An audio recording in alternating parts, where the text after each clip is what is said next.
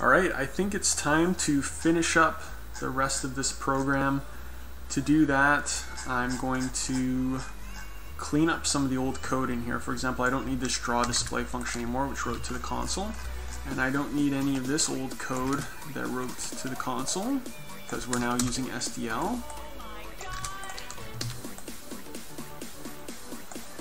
I still need to add support for this waiting for key press, but I haven't run into a game that uses that yet. I should add this try catch back in eventually, but we'll do that in a bit.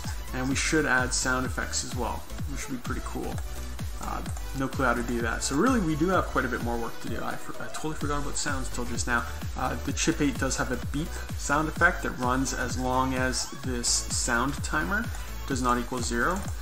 And that would be neat to try to figure out. I've never really done audio in SDL before. Hopefully it can do it. So to get started, I think what I'm going to do is I'm going to make it so that this code here for updating the display runs at a consistent frame rate, say 60 frames a second, similar to the timers that are in the CPU. And in that way I'm hoping to reduce a little bit of the flickering and also speed up the CPU execution a bit.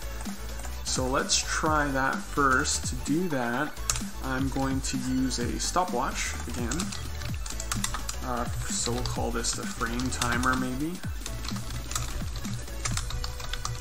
And then if our display timer,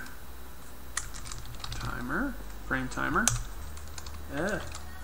timer, if the elapsed milliseconds is greater than 16, then we'll do all this stuff here, and at the end I'll remember to restart the frame timer.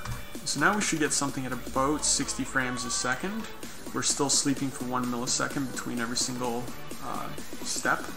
So I'm going to remove that call here and let it run as fast as it can, which is way too fast. It would have been nice if this program used one of the timers, but that's okay. I guess we do need to have some sort of thread.sleep in here just to make this game run at a reasonable speed. There's still a lot of flickering on those things. It'd be nice if the program actually called like a draw update or something like that. I wonder how much of this is my render clear happening versus the actual copy for the render. I guess is the problem that this just isn't double buffered? Because no, for sure. This is showing here that it's drawn something where both the paddles are black. So it's not an issue with SDL clearing the screen. It really is a problem with the Chip-8 outputting some display values where it's just black on those edges. I don't know if there's much I can do about that right now. Let me try a different frame rate, just for fun. I thought for a second it looked a lot better, but it didn't. It's not true. Okay, we'll just stick with that. So we're running it at 60 frames a second, waiting 1 millisecond between each instruction, and that gives us a pretty reasonable speed here. Cool. Now, one of the programs that looked like it had some good sound effects stuff was the Brick Breakout kind of game. So let's load that up and see if I can figure out the controls to it. Just spamming all the different buttons. So it's 4 to move left, 6 to move this way. Cool.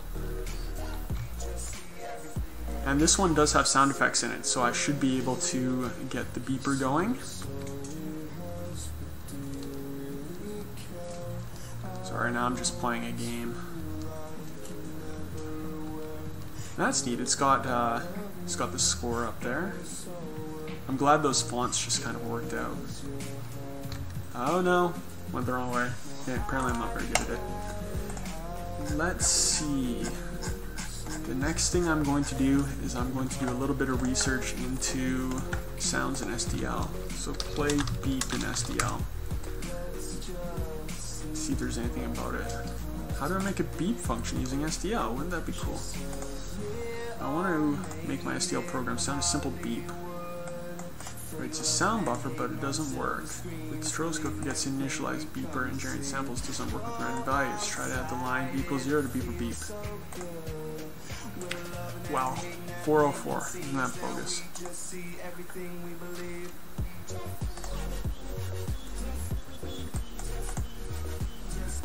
OS dependent.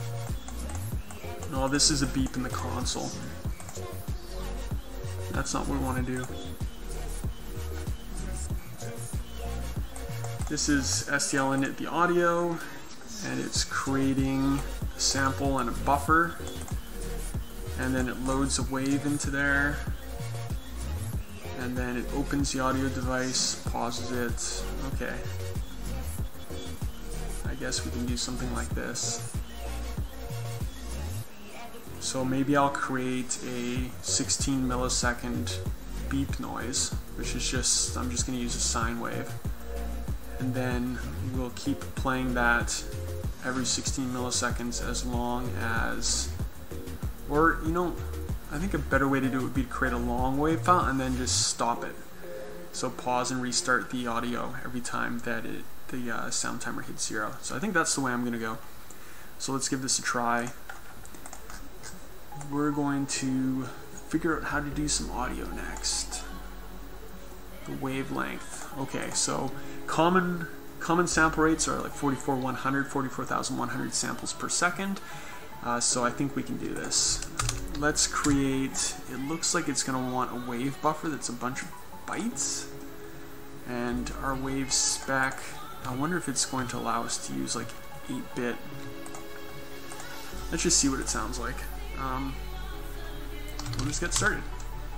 Wave data is a new byte, and we're 44,100 samples per second, and we can run up to several seconds, I guess, because the sound timer can go up to 255, and that's 60 hertz, and so that's about 4¼ seconds. So I'm going to create 5 seconds worth of sine data here, and loop over all this data, data.length. And what we're going to do is we're going to assign each value of I to a byte that is 255 multiplied by, is this the right, yeah, 100. We're gonna center it at 128, and then we're gonna add to it 127 times math dot sine of I times math dot pi times 2 times 1,000 divided by the sample rate, which is 44,100. So what that should do is that should create a 1 kilohertz waveform for me, which will sound like a beep, or will sound like a tone of some sort. And this should create 5 seconds worth, and it should be centered about 128. So hopefully that kind of does the trick. Now this might do something a bit weird because it's probably going to be looking for a signed byte. So maybe we'll create a signed byte. I never really use these. So we'll actually just center it at 0, 127 times that. Let's just see what that data looks like, make sure it looks reasonable. So there's the wave data. Let's take it out hexadecimal, kind of goes up, kind of goes down, kind of goes back up again. That looks pretty reasonable, looks like a sine wave. And I've got, let's see how many samples between each one of these. I started here at 0, and my next time I went up was at 44-ish. Yeah, 44-ish. And so if I'm completing one sinusoid every 44 samples, and I've got 44,100 samples per second, I'll take 44,100, divide that by 44, that gives me about 1,000. And so it looks like this sine wave is going to be at 1 kilohertz. Perfect. So we've got some wave data. The next thing we need here is we need an SDL audio spec. Audio spec. Wave spec. Audio spec. And what can we do to this? We've got channels is equal to 1. We've got the format. Who knows what that is? samples is equal to 44100 times 5. What else do we need? Size? What's the difference between size and samples? I think format's going to be the big one we need. STL audio format.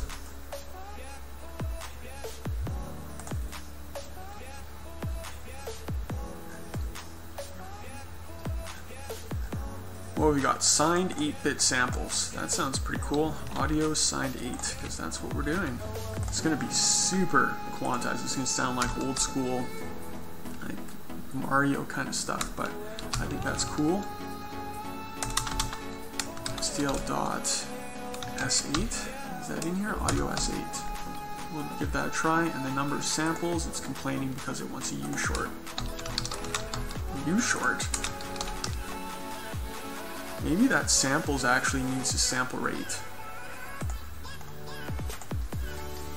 Let's take a look here. STL audio spec.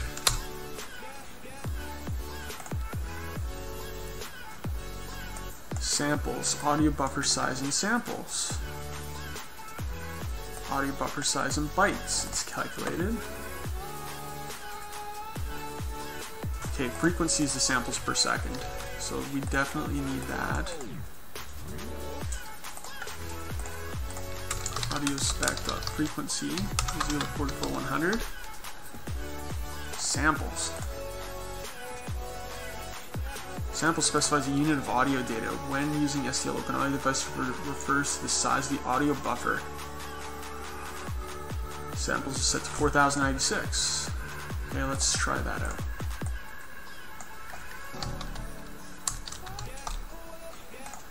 And let's just try to play it here because this is getting pretty ridiculous. Play a sound.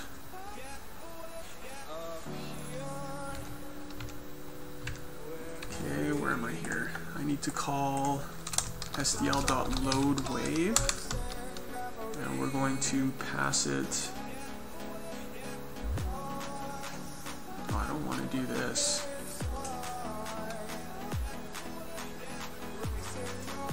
It looks like there's load. I don't want to load a WAV file off the disk. I want to call this thing where I actually provide the data. What options do I have in here? Close audio, free audio, get audio, lock audio, open audio. What's this thing do?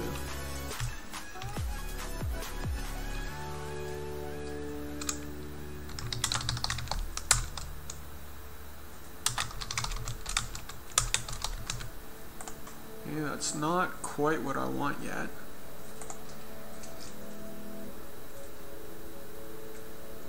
Wave spec user data. Don't need that. It's this thing here. I need to call load wave, but I want to pass in my data.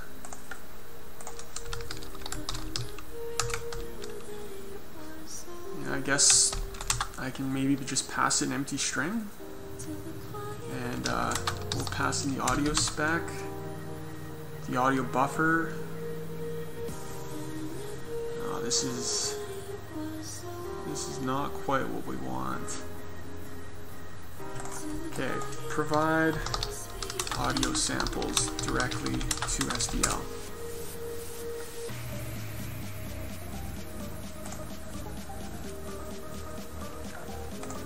What's this STL sound thing? That sounds kind of interesting. STL sound. It's an add-on to STL. I don't want that. I just want to use STL.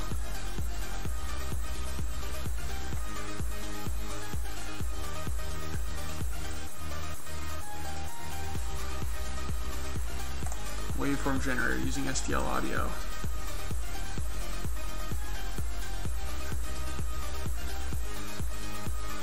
Okay. It looks like we can just open audio with a callback function. And that callback function goes and fills it with a bunch of data. Let's see what that looks like here in C#. So we're not going to load a wave at all. We're going to open audio, and we're going to set audio specs callback equal to, what does it want? A new audio callback, which takes a bunch of in pointers, which are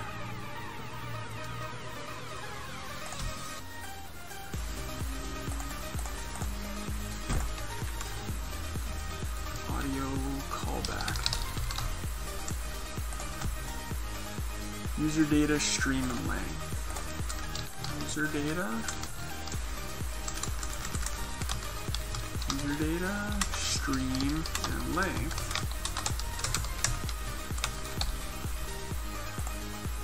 And what am I going to do with that?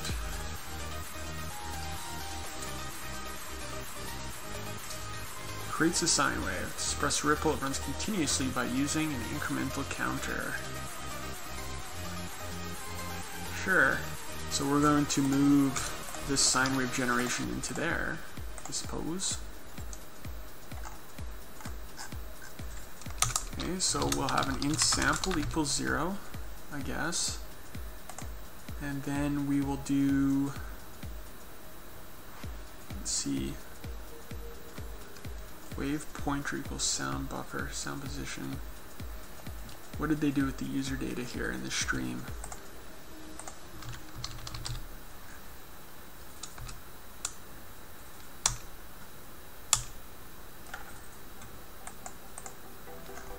Oh, looks like they've got a bunch of questions about this too.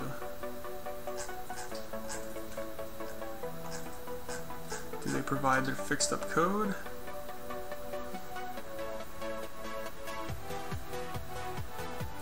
Okay, this video is starting to get pretty long, so I'm going to stop it here and then continue in a few minutes. But we're gonna get this sound stuff figured out.